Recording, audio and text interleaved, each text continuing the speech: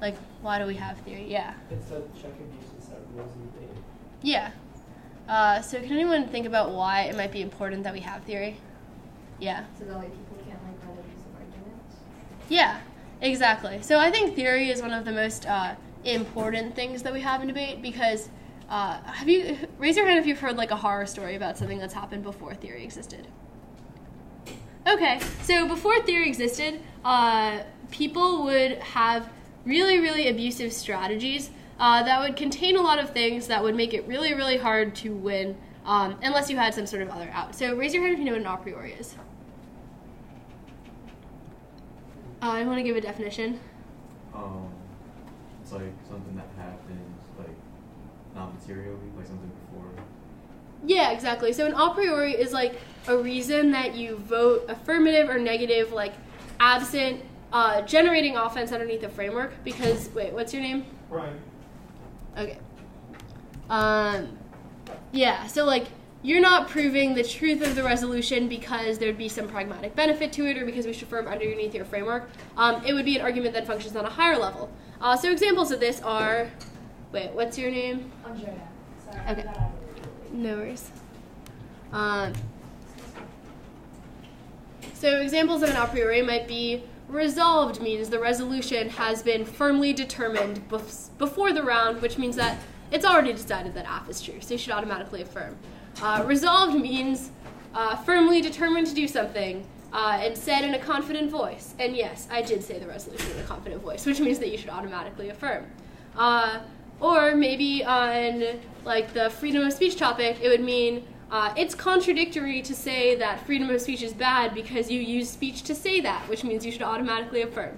So imagine you're in a situation where you hit someone and their AF is just 6 minutes of arguments like that. And so you have to waste 7 minutes of your NC answering every single one of these arguments. Otherwise, if you drop a single one of them, like if you answer everything and you drop resolved means I am firmly determined the resolution is true, then you lose and the round's over. So I think that's why we need theory, because if we don't have theory, people will just do awful things, and then debate will be destroyed. So theory is a really important tool that you have when people try to make rounds bad, and you can use theory as something to enforce that debate is something that remains educational, that debate remains something that you have the capacity to engage in. So it's definitely a really important tool to have in your toolbox. I went to Ram Prasad's lecture. I don't know how many of you guys know who he is. When I was a sophomore, and he said that whenever you approach a round, you should try to imagine the perfect round in your head and exactly the way that you want everything to go, so the kinds of arguments you want to be able to read. And every time someone does something that makes you angry and that deviates from your ideal perfect debate world, you read theory. So I think that's like a good way to approach theory, that theory is a way that you can defend your perfect ideal model of debate in which everything goes perfectly and people are able to learn and engage substantively, and you're not excluded from reading arguments you think are super important. So with that, we're going to jump into the structure of the theory shell. So someone said that theory is about like imposing norms and rules on debate. So what do you think the first part of a theory shell would be? Yeah? The interpretation. Yeah, so what's that? It's the norm that you want to set for the rule. Yeah. So does anyone have an example of like an interpretation? Yeah. The negative debater may not read a plain inclusive counterargument. Yeah. So it's basically just like this is a thing that all debaters must do, and then there'd be a violation, and then you would be constructing your interpretation based on what it is that they did that was bad. So like, let's say you're hitting the wild a priori AF where the AF is just like 6 minutes of a prioris. You might say like, debaters may not have multiple independent pre-standard reasons to affirm, or debaters must only like affirm the resolution through offense linking back to a framework. They can't affirm it in any other way. So yeah, the interpretation is basically just like, this is a rule that all debaters must follow. So if you have a rule that all debaters must follow, what do you need in order to prove that the judge should vote on it? Like, can you win off of a theory shell if your opponent followed your rule? Why? Yeah? Because like you didn't violate anything, so no Yeah. So, does anyone know what the second part of the theory shell is called? Yeah. Violation. Right. So, the violation is just the way in which your opponent did not follow your rule. So it's what they did wrong. They read an app that was 6 minutes of a prioris. They read a plan. They read a pick. So you have your rule, and you say that they violated your rule. What do you need after that? Other rules for Right. standards. Yeah, so the standards will be like the offense that you have that articulates why your rule is a good rule for us to have in debate. So we will go back to this and discuss it in more depth, but does anyone know what comes after standards? Yeah. Voters. Yeah. So what are voters? Like stuff like generally things like fairness in education and stuff. It's like kind of like framing arguments for the theory shell. Yeah, exactly. So, in the same way, like a roll of the ballot would tell you tell the judge like these are the things that you care about. Like you should be concerned with minimizing oppressive practices in debate, or if you're voting for like a policy option that functions as a liberatory strategy. Voters would say that the judge is constrained by these like particular obligations, which would link to your standards level offense. So you mentioned fairness in education. Can anyone think of like why we might care about fairness or education in debate? Yeah. Well, like fairness because like if debate is like a competitive activity, like the better debater should probably like win the round, and like if the round is unfair, you can't really determine that.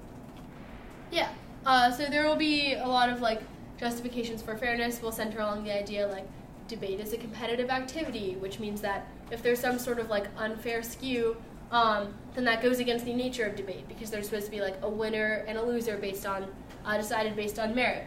Another argument people will make is stuff about how like if there's some sort of abusive practice on substance, like the judge doesn't have the ability to determine who is actually winning it because people are using things like tricks in order to skew the round. So like let's say in a situation where your opponent takes a glass of water and they like pour it all over your computer, and then you can't pull up blocks to their AF. Like, were they the better debater? Probably not. Right. So fairness says that there are certain constraints on what it means to like do the better debating, and that the round has to be fair and people have to be on a level playing field with equal ability to engage coming into the round. So this is why theory will function on like a higher level than substance. So like if you're winning offense to your AF and you're like, human enhancement technology is awful, we have to ban it, and your opponent's like, you read 1,000 a prioris in the AF. I don't know how you did it, but you read 1,000 of them, which means you should lose. And you lose theory. Like, it doesn't matter that you've proven that human enhancement technology is immoral, because there's this like procedural question about the way in which you prove that human enhancement technology that says that the way in which you approach the round makes it so that even if it like looks like you're winning the AF contention, the judge isn't actually in a position to adjudicate that because you skewed the round in such a significant way that I was never going to win the AF contention. I was not going to answer every 1,000 a priori while I was giving my NC, which means that there's this procedural question that comes before, so like you have to adjudicate theory before you can adjudicate substance. Does that make sense to everyone? Fist to 5 on everything we've done so far. Fist is like no idea what's happening. 5 is like I'm totally good. Okay, do you want to ask a question? Is what did I talk about that you're like confused about? Nothing really. Okay, is anyone who's like not at 5 right now want to ask a question? I saw you. Were you at 4? I was just sort of confused between standards and voters. Are they like closely related, or are they like just confused at how like they're related? Yeah, so we'll talk about that like more specifically when we go back to standards. But the standards are just going to be like the link between your interpretation and your voter. So the voter says we care about fairness. So we've talked about fist to 5 on like why we care about fairness in debate. You don't necessarily have to agree, but like, okay, Cool. Anyone have an idea why we care about education? Yeah. It's the only reason schools fund debate. It's only form of impact. Yeah, so education arguments will be stuff about like what makes debate valuable. So things that are like, we are only here because we get education from it, the activity only exists because it's educational. Yeah, so those will be the sorts of arguments you're making for education. So these are just kind of like the framing issues where you're like, these are the things that the judge should care about when they're evaluating a theoretical debate. So like, because we care about fairness, because we care about education, that means that we want to find the rules that are fair and educational. Yeah, so that links back to, so we're going to jump back to the standards question, which will probably address what you were talking about. So standards will be specific to your rule, and they're what serves the link between the interpretation and the voters. So there are a lot of really common standards, and we're going to go through them now, that are usually the sorts of like claims that people will make when they're linking back to either fairness or education. So has anyone like heard a common standard before? And I'm going to categorize them into like fairness and education standards. But yeah. Time skew? Yeah, so what's time skew? Because of some argument, one side has more time than the other. Yeah. So here's an example of this. Let's say like your opponent screamed over the last minute of your 1AR. Like they're just like, the judge is not hearing this. Like I don't want the judge to listen to the last minute of your 1AR. You can read a theory shell that's like, my opponent may not interrupt my 1AR because it skews my time. And then obviously it's going to be much harder for me to win the round if like I just literally had like one fewer minutes to make arguments than you did. Like obviously I'm going to be at an advantage. Obviously I'm not going to be able to like answer as many things as you will because I just can't make as many arguments to win the round. So time skew is usually some sort of like quantitative claim about the amount of time you had to like deal with arguments. Another like way in which time skew is often used is like, so let's say you are defending like human enhancement technology is generally immoral, and the negative debater reads a pick, which is just like a counterplan that's like, human enhancement technology is always immoral except in the case of like eyewitness testimony. Like if we use human enhancement technology to enhance eyewitness memory so that people like can testify, which means that we can catch criminals. So they're agreeing with the majority of the arguments in the AF. They're just saying there's this like tiny, tiny exception to the AF. So when people are reading a shell against things like that, they'll often use time skew as a justification because they'll say like, when you just make a tiny exception to the general rule of my AF, it makes me really hard for me to leverage the 6 minutes of arguments I spent developing in the AC because they don't really become relevant in the context of the counterplan, because the counterplan is much more specific than the AF, so I basically have to like start over in the 1AR. So a lot of time skew arguments are about things that like moot a majority of a speech. So like people might read theory against things like, if you read an AF and then they read turns to it and they read an NC and you like kick out of the AF framework and you can see the neg framework in the 1AR. Someone might read theory, I mean I don't think it's a great shell, but they might read theory and say like, you skewed my time when you kicked out of the AF, because you get this big positive time trade-off because the negative debater has to like spend time answering it. Any questions about time skew? Is anyone like unclear on what time skew means? Because I can give more examples. Cool, fist to 5 on time skew. Okay, cool. Can anyone think of another standard? Yeah. Ground skew. Yeah, so let's talk about ground for now. So let's say someone reads an AF on this topic and they're like, human enhancement technology is immoral for this specific person who's using human enhancement technology to make themselves strong enough and smart enough that they can make atom bombs all on their own and they're going to end the world. Why might that not be like a fair AF? Like why might it be hard to answer that AF? Yeah? There's going to be like 0 negs that actually look in. Yeah, exactly. So like ground is sort of just like the quality and quantity of arguments that you can make. So like qualitative is like how many good arguments are you able to make against a particular position. So, for example, if someone like parametricizes their advocacy and they read a plan such that there's just like literally no good negative arguments against it. Your qualitative ground is really, really bad because it's super hard for you to actually have access to good arguments that prove that the app is bad. Quantitative ground is just kind of like, do you have access to like a diversity of arguments?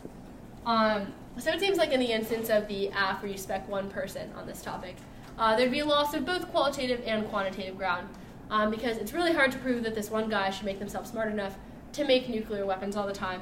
And also, even if there was an argument, there's probably not that many of them. So it's super, super hard for you to win. Questions about ground? All right, cool.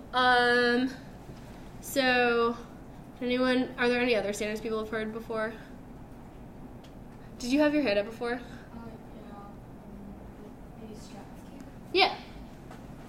So Stratsky is basically like your capacity to do a good job choosing a strategy. So like deciding what arguments you're going to read against the position, deciding what case you want to defend, deciding what your advocacy is going to be.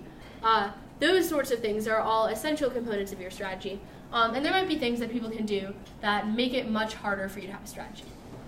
So let's say that someone is defending, they just like say, I will defend that human enhancement technology is immoral. And then they have some sort of advocacy, and they have like, their only contention level cards are about steroids. And you're like, wait, so do you defend all human enhancement technology is immoral, or do you just defend steroids are immoral? And they're like, I'll tell you in the 1AR.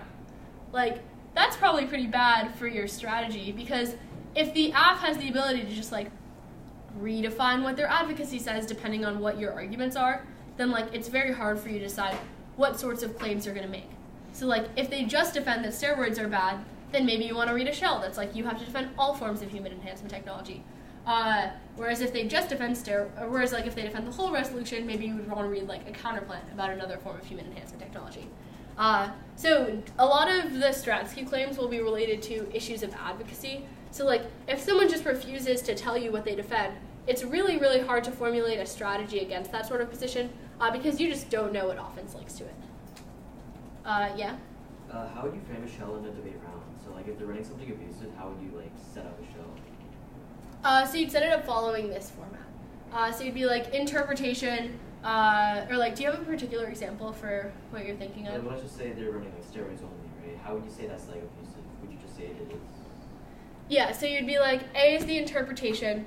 Debaters must defend that all forms of human enhancement technology are immoral. They may not just defend a particular form of human enhancement. B is the violation. They just defend that steroids are bad. C are the standards, and then you would articulate these standards in terms of arguments linking to fairness education. So you'd be like, it skews my ground. Most of the literature says that steroids are super, super bad, which means I don't have access to that many arguments. There are other things that we'll talk about more that would like be offense on that. And then you'd be like, D is the voter. Fairness is a voter because the judge has to vote for the better debater, not the better cheater, which they can't do if the round is skewed. And there are other things that will come after that we'll talk about when we're done. Any other questions on what we've covered so far? Cool. Can anyone think of more standards? Yeah. Breadth and/or depth. Yeah, so this would be an education argument. It's not as much of a standard as I think it's like a weighing argument. So we'll talk about, education weighing can be issues of like how much education we're getting versus, or like how many things we're learning about versus how deep we're going. But most of the education standards will be like a particular form of education, so that would be a weighing argument that would fall under them. Yeah. Policy-making education? Yeah. So what is policy-making education? Education on policies. Yeah, basically. It's like our capacity to like learn about the government and like role play and learn about how the consequences of a particular policy would like impact our decision making. So generally these kinds of arguments will be stuff about like why you should have access to preclusive counterplans, or why you should have access to or like on this resolution. maybe it would be a reason why you should be able to specify the government taking a particular action. So there are different like components of policymaking education. Maybe it's the capacity to learn about political issues, or maybe it's the capacity to actually just like defend and pretend that we're policymakers in a particular round. But those are the sorts of arguments that would fall there. Any other standards? Yeah. Reciprocity. So reciprocity is pretty intuitive. Does anyone who hasn't spoken want to take a stab at what they think reciprocity means?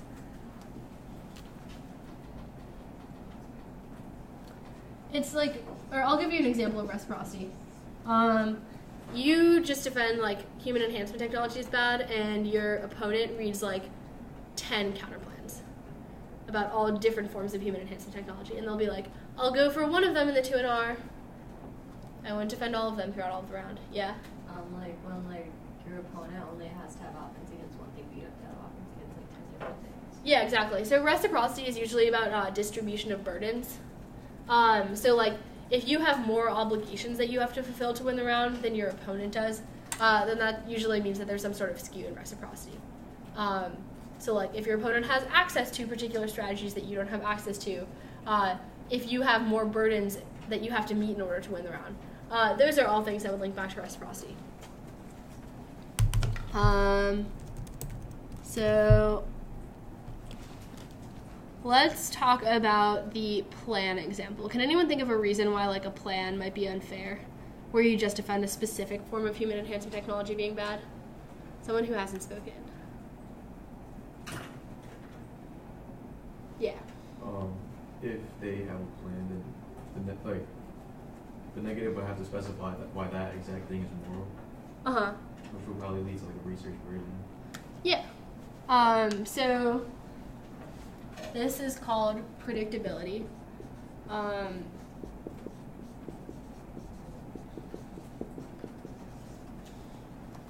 Yeah, so it could be like predictability / like research burden. Arguments about how like if AF can specify, you have like a really large research burden because you have to prep every single potential AF because like you don't necessarily know what they're going to read. And it's really hard to like prepare specific offense against something if you don't have the capacity to predict it. Like it's hard if someone just like reads a new surprise AF where they talk about a kind of human enhancement technology you're not familiar with, and you don't have prep on that. It's really hard to engage in with the round. Do you have another reason why plans might be bad? I was going to say, like, basically, it's like if it was super duper specific, you wouldn't really be able to find any arguments online of why that's wrong or right. Yeah, definitely. So I think that would be a very compelling argument for ground against a plan, because you'd say, like, if a plan is super specific, I don't have access to a lot of offense that I can generate against the plan, which puts me at a disadvantage. Anything else? Yeah. Clash. Yeah. So what is clash? Well, you can't interact with their own target. Yeah. So I think clash is a super important argument for education. So clash is just basically like the ability to sort of have substantive engagement where you're making like comparative arguments between your opponent's position and your own position, not just making sort of like preclusive arguments. So something like a skew in predictability or research burdens might be something that impedes clash because like if there isn't access to a lot of types of arguments you can make against a particular AF, it's hard for you to like actually engage with a lot of the substance of the AF. Anyone have any questions about anything so far? Yeah. Can you expand the breadth, like, vendor depth? Yeah, so breadth of education is just like how many things are we learning about, and depth is how much do we know about each particular thing. So like maybe if everyone in each round is just going to read a different plan where they talk about a different form of human enhancement technology, like you'd learn about a lot of forms of human enhancement technology, but you're not discussing one of them for the entire topic, so you're not going to know as much about each thing individually.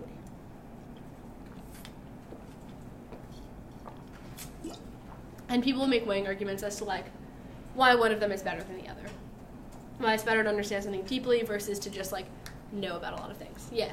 So just to clarify, clash is basically like, since I had no way to be prepared about their specific plan, there's limited clash and no topic education. Yeah, so that's like one potential argument for clash. It's just kind of like your ability to engage in their arguments, and how much the round is decided by like straight-on argument comparison. So in the situation where someone read an AF that was like 6 minutes of a prioris, there's probably not a lot of clash because they'll just extend whatever a priori you dropped without actually having to like engage, and maybe you read an interesting NC or an interesting K. None of that stuff is going to matter because it's just about like preclusion. Clash is just kind of about engagement in general. But you mentioned another standard which is important, which is topic education. So that's just like pretty intuitively how much we're learning about the topic.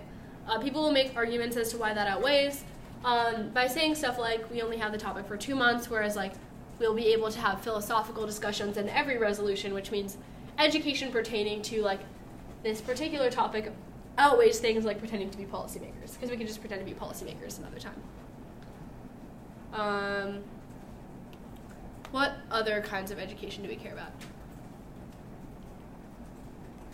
I'll give you a hint. It's like the reason that LD is different from other forms of debate. Someone who hasn't participated. It's pretty, or like, what does every like general affirmative need at the beginning? Framework. Yeah. So what do we learn about when we have framework debate?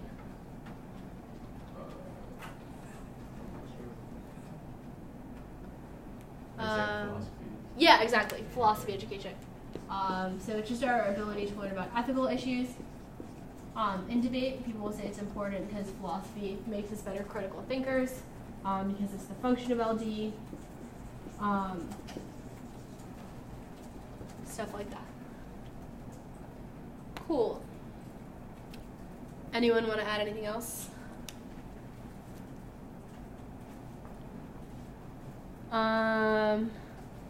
So there's another standard that links to education that I think is important. So like, does it matter if what you learn in debate is applicable out of round? Yeah. It's real world education, I guess that is important, because you need to actually take something out of debate. There's no point just taking people actually learning to apply it. Yeah, exactly. Real world education is like, it's just like, is what we're learning in this debate round, does this matter? Is this going to be relevant to the rest of our lives? So I think that is pretty much it for education standards, unless, is there anything anyone else wants to add to education? Yeah? Isn't there something like anti-spreading theory? Like, what would the standard for that be? I mean, I think anti-spreading theory is like silly, but I guess if you were to read it, you'd read some sort of standard about like inclusion in debate, and you'd be like, some people don't understand spreading, which means it's harder for them. And then you'd read. Isn't that like really like respondable with like a whole bunch of like you learn more stuff? So then like there's like 10 other educational theories that you read against it. Yeah, that's Why is why it so common? it's not common. Oh really? Yeah, no one reads it. There was like a point in time where like a couple of people read it, but like I never debated someone reading anti-spreading theory. Also, like a general rule of thumb is that if your opponent doesn't spread, you shouldn't either, just because it's like a nice thing to do. So if that's the case, then you won't hit spreading theory. Yeah. Any other fairness standards you guys think are important to talk about? Can I have a general question? Yeah. How often do you get disclosure theory if you ever did? Well, I always disclosed, so so never, but yeah, you could ask. I know Trent didn't disclose, so you could ask him about it. I would recommend disclosing though. People think that disclosing is something where like you're gonna start losing rounds because people have access to your cases, but like I don't know, it really didn't. I was much more successful after I started disclosing than before. So those are my feelings. But disclosure is like a separate question. Or does everyone here know what disclosure is? Okay, cool. Any other fairness arguments? We got most of them. I think one more that's relevant to the plan debate. So like imagine in every round on the human enhancement technology topic, someone just specifies like a different person. Like they're just like Jane shouldn't, it's immoral when Jane uses human enhancement technology. It's immoral when Fred uses human enhancement technology. Why might that be bad?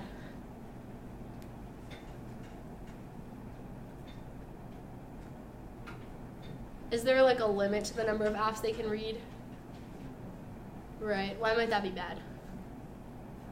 Because prep is like spread out too much. They can just run like for one person. Yeah, do you want to add to There's that? an infinite amount of Yeah, exactly. So like, limits, that's a standard you'll often see on like shells against picks and certain counters and counterplans and against plans. So it's just basically like, if there's an infinite number of advocacies that you could potentially read, that's super, super bad for me because I have to be prepared to hit like any AF out of a billion AFs, whereas you just have to be prepared to defend one of them, which means that I'm always going to be at a substantive disadvantage on the theory debate. I mean, on the substance debate. Someone also I heard say prep skew. So prep skew is just like, it is much harder for you to prepare for this round than for your opponent to because your prep is split in 1,000 or like actually in this context, billions of different directions, whereas they just have to focus on one issue. Any questions about any of these? Yeah. So I've heard AF and Megaflex uses standards. Where would those fit under? Yeah, so those would be like fairness arguments. So these generally go along the lines, these aren't great arguments, but like, you'll hear things like this if it's like, when people are justifying a plan, they'll say it's really hard to affirm because you get to be responsive to my position, you can preclude the AF with a lot of like nuanced counterplans, I only have 4 minutes to respond to the 7-minute long NC, which means that I need the ability to be flexible with my decision of what advocacy to read. So it's better if I read a plan because that compensates for some sort of pre-existing abuse. An alternate argument for like negative flexibility might be like, it is really hard to be responsive to an AF because the AF hasn't interacted their arguments with mine yet. And so what each argument will mean and like how the framework works and like what the underview arguments would apply to is going to depend on what they do in the 1AR, which means that neg has to have some sort of flexibility to respond to that. Does that make sense to everyone? Fist of 5 on everything we've done so far.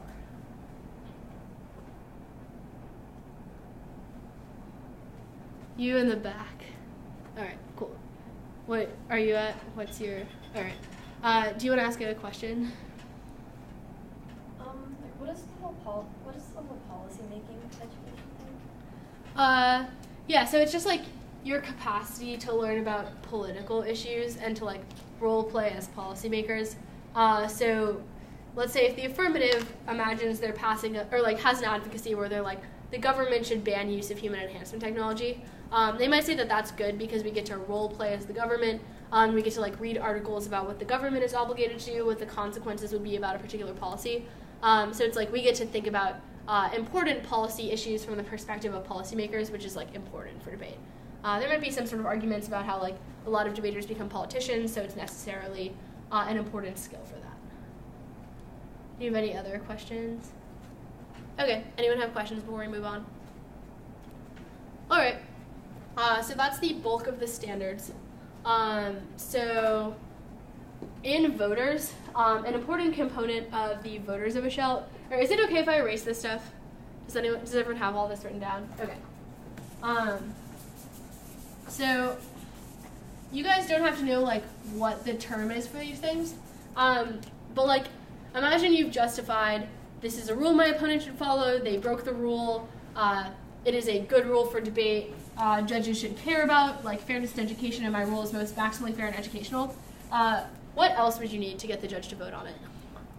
Yeah. A reason to drop them because they were, or like the reason to drop the debater? Yeah. So you need implications on theory. Does the shell necessarily have to be dropped the debater? What? You can drop the argument as well. Yeah. So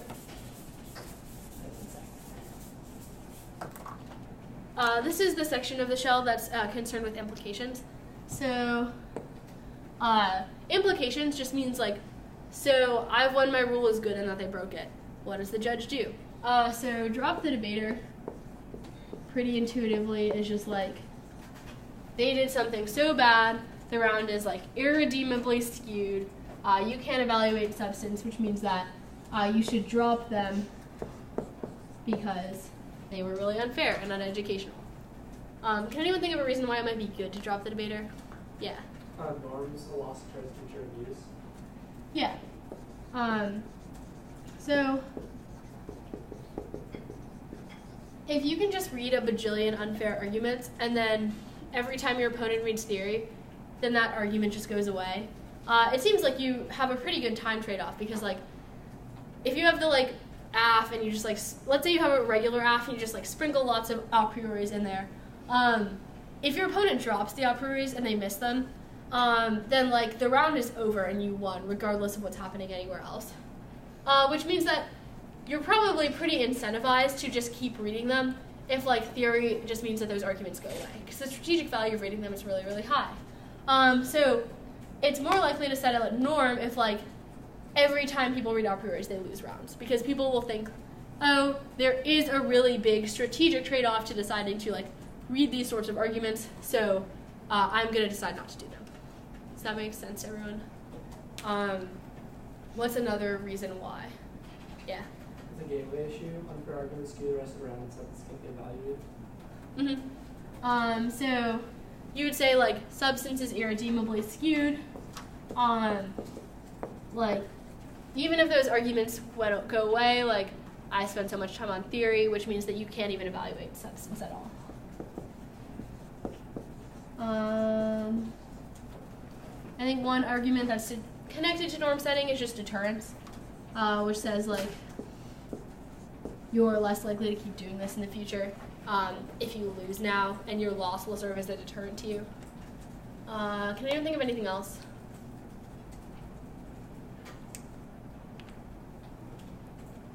Like, is it hard to win if every time your opponent does something unfair, you have to spend like 2 minutes reading a theory shell, and then you also have to win substance? Yeah. Time 2, drop the argument, they can kick their office for a positive time trade. Are you reading your notes from? Yeah. Or you should close it to like practice and make sure you remember things. So, yeah. So time skew, like you had to waste all this time on theory, which means that like it would be a positive time trade-off for them to read these arguments. So it should be like round over because you already had to waste all this time winning your theory shell. Does this make sense, everyone? Cool. So what's the reason that maybe the argument should go away rather than the debater should lose?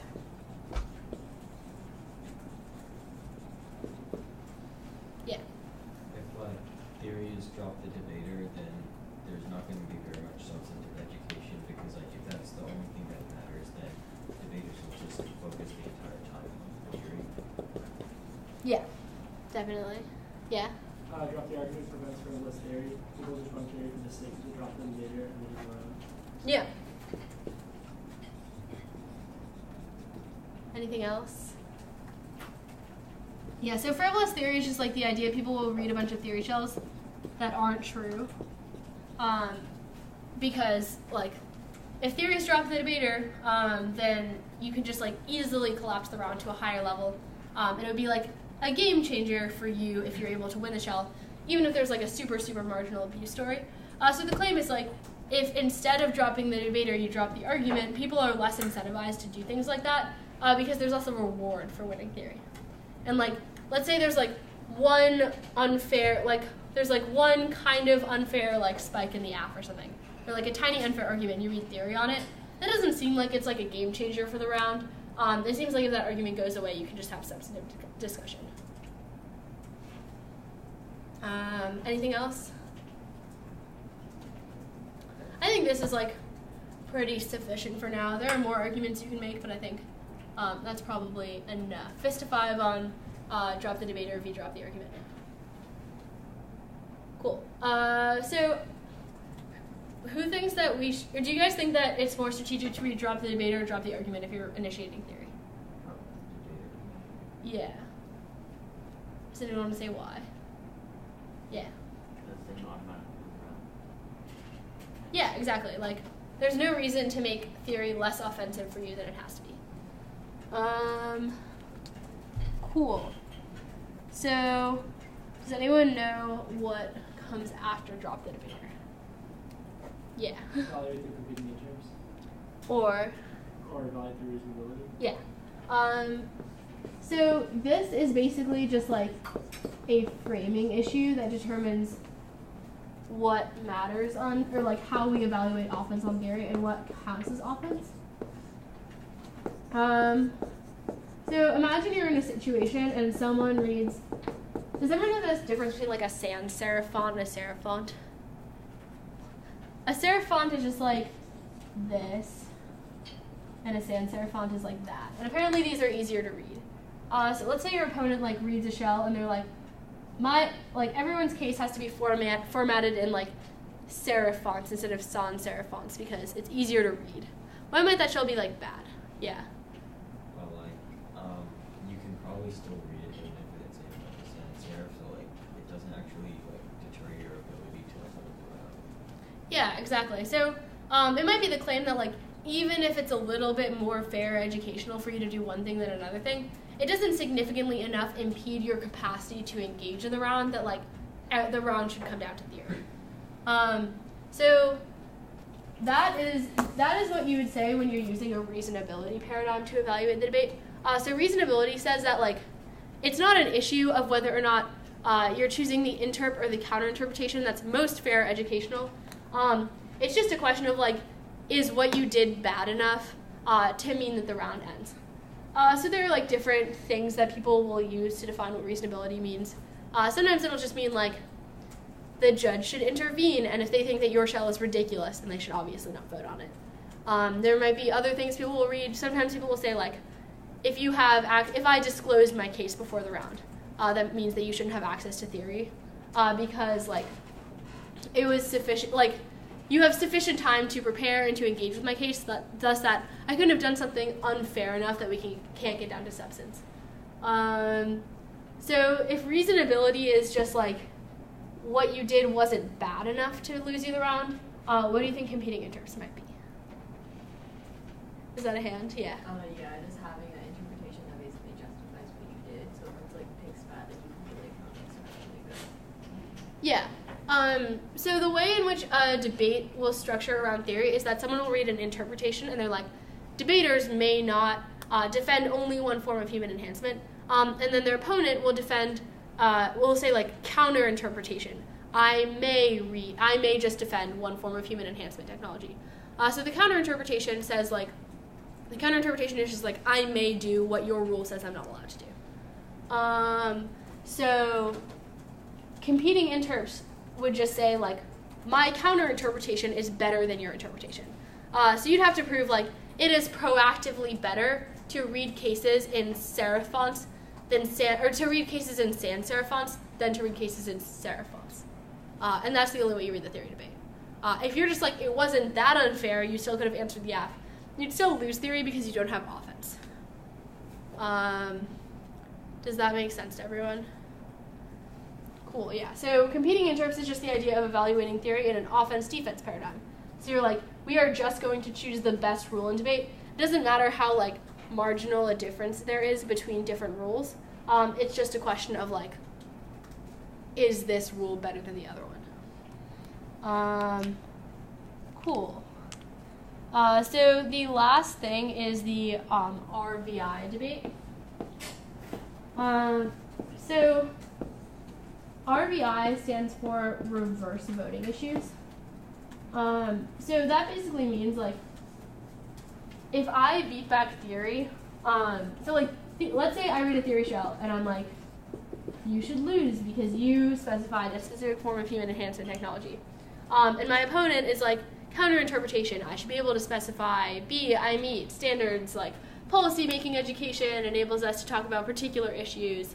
Clash enables us to focus the debate on one thing. It's hard to talk about all forms of human enhancement technology at the same time. They make a lot of arguments. They win the theory debate. Do they win the round? If I've proven that I wasn't fair, or that I was fair and I was educational, do I win? No. Yeah, so it seems the default is I don't necessarily win just because I proved I was fair. But what might be a reason that that's bad? Like, what might be a reason that I should be able to win? Yeah. Well, then people would just like run a bunch of theory because that's a low risk issue for them.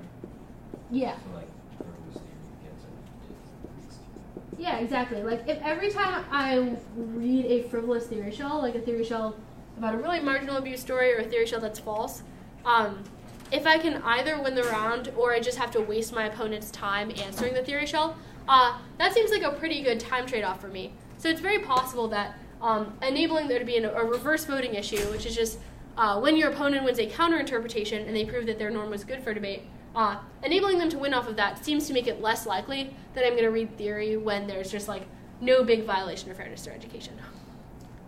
What are other reasons potentially RBIs would be good? Yeah. Reciprocity. So both sides should be able to win if there's a Yeah.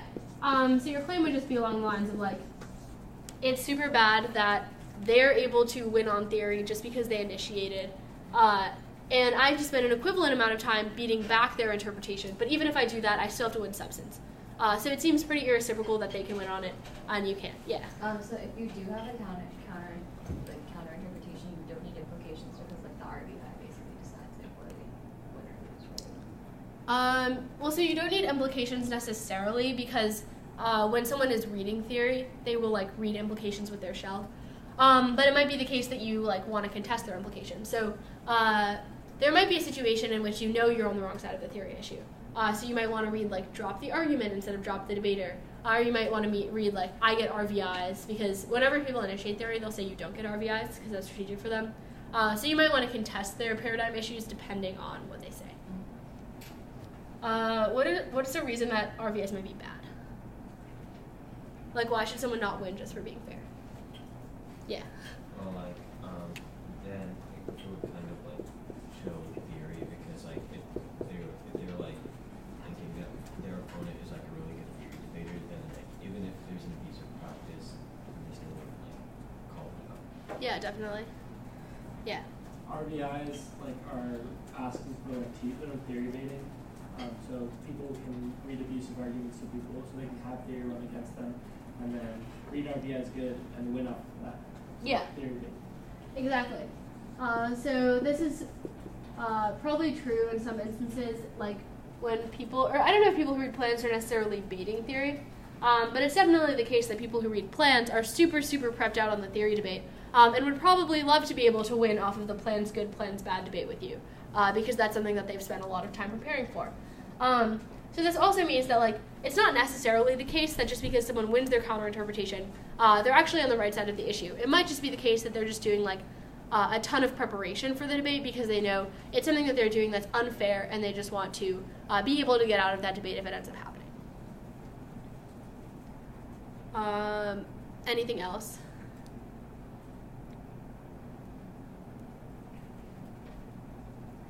Do you guys think it's true that like your opponent needs to be able to win on a counterinterpretation to win on the theory debate? Like, is the only way that you can win on theory by winning a counterinterpretation? Why?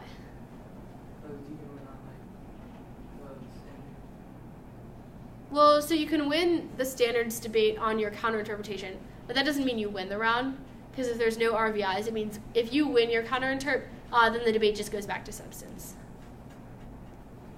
How can you win on theory without,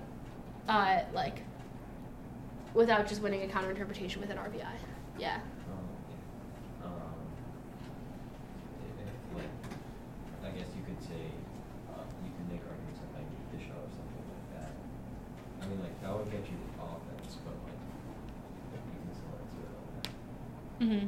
How can you generate offense on theory? Yeah. That like what you're doing like increases fairness or education. So that would be offense on your counterinterp. So like if you have offense that says your practice was proactively good for debate, you still don't win the round because that would just mean like what you did was good, so you shouldn't lose. So it would go back to substance. Yeah. Considering your counterinterpretation, you can just try and gain offense off of their standards. Yeah. So these are all ways, but like if you do that, do you win the round on theory? More offense on the RBIs, I guess so. Yeah. So there has to be an RVI though, but how do you win on theory absent an RVI? Yeah.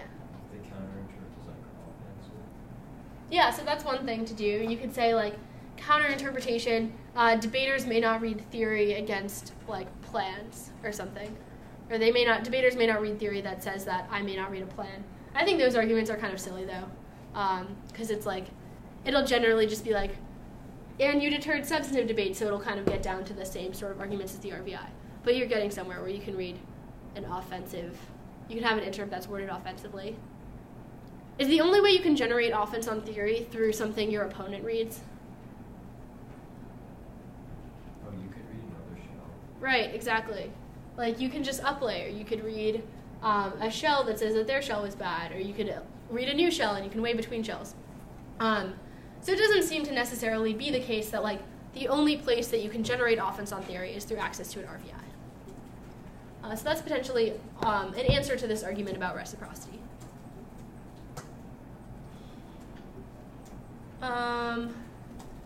Anything else you guys can think of? I'll give you a hint. There's one of the arguments for drop the argument that I think is relevant to the RVI's good/bad debate. Yeah. So RAs are bad because substantive education. Yeah, exactly. If there's no RAIs, then at any point we can go back to substance. Yeah. Like, if you get an RVI, that means that the entire debate will collapse down to theoretical issues, which means that you can't have an important discussion of substance. Cool. Does anyone have any questions about this so far? Yeah. So, like, for T-shell, should you also read some substance with the T-shell? What do you mean? Oh, like, do you want to also read offense on substance if you're reading T? Yeah, I would say so because you never really want your opponent to, like, know what you're going to go for in your next speech because that means that they have to spread themselves out over, like, a couple of layers. So, like, if they know that you have to go for T in the 1AR, they could go for, like, drop the argument, reasonability. Drop the argument, reasonability, like fairness not a voter, education not a voter. And then read a counter-interpretation. And then it makes it really hard for you in the 2 hour because you have to be back all of those arguments. And you don't have any out on substance. Any other questions? Cool. So, let's see. We have only 3 minutes left. So you guys can go. I'm just going to sit here at the front until for like a couple of minutes. So if anyone has any remaining questions, feel free to just come up to me, and I'll be happy to answer them.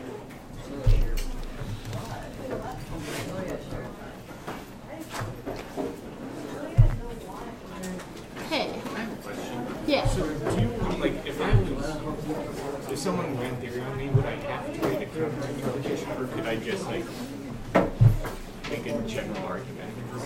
You'd have to read a counter-interpretation. Okay, so you have to read a counter-interpretation. Yeah, potentially under reasonability, you don't need a counter-interpretation, but I would say it's always strategic. Okay. So I was thinking about running some disclosure theory in practice debates. I don't know. I'm still like questioning whether I should or shouldn't. Yeah. Like, I know it's like really annoying, but I'm not sure if I should. Yeah. Are people in your lab hiding preps? Yeah. So you could. I feel like it's probably not the most productive thing to do in practice rounds. Like you'd probably just like learn more reading other shells. But yeah, I would talk to your lab leaders about people hiding prep. Rafi and Sunny are not going to be happy with me running disclosure theory for sure. Yeah. So I would probably use practice rounds to like experiment with other kinds of arguments. But yeah. I have no idea what I'm hitting, so like, and all my stuff is disclosed. So. No, yeah, that's definitely